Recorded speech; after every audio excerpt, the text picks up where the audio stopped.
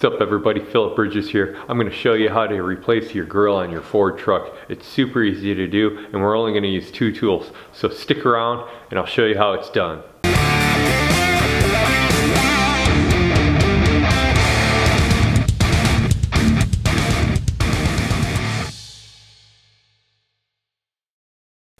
Alright, you're going to need a 7/32 socket for this, and you're also going to need a flathead screwdriver.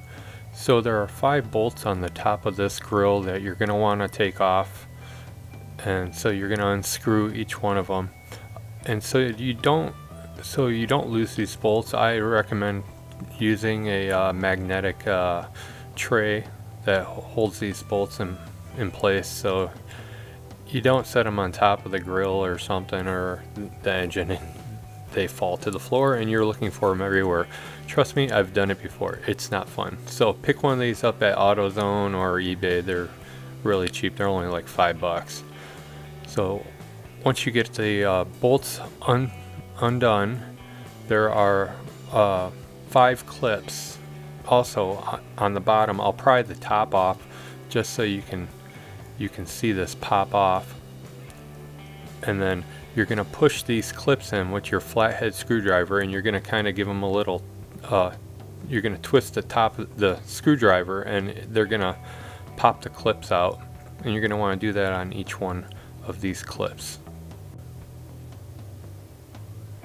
Alright, take your time with these clips because you can break the plastic pieces off, so just take your time doing it. They will eventually pop out.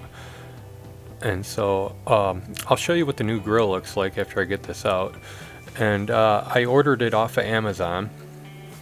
And here's the new grill. I ordered it off of Amazon. I'll put the affiliate link in the description below.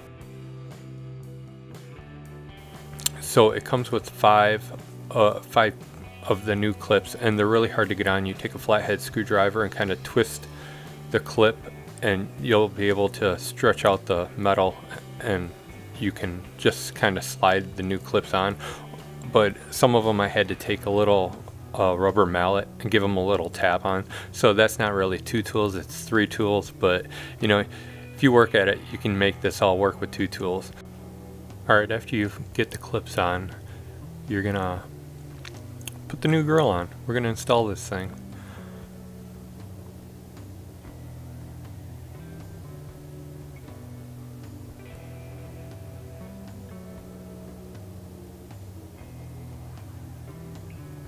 Alright, we want to make sure that the clips are lined up. There's 5 clips on the bottom, like I said before, and they're going to go in these little slots. You want to make sure that you line them up. Once you get them lined up, you're just going to push on the grill, and you're going to hear it snap into place.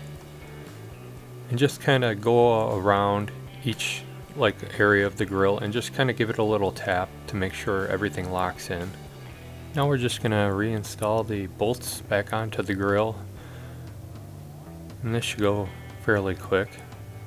And once you're doing this, still just kind of make sure everything's snapped on. Double check everything.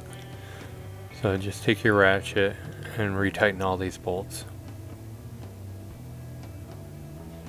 And that pretty much does it. Just wipe off any fingerprints or anything that you have on the grill, and that's it.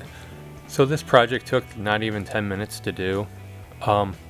If you liked it, hit the like button, comment down below if you have any comments about it, and don't forget to subscribe and hit that notification button. I'm Phillip Bridges, and thanks for watching.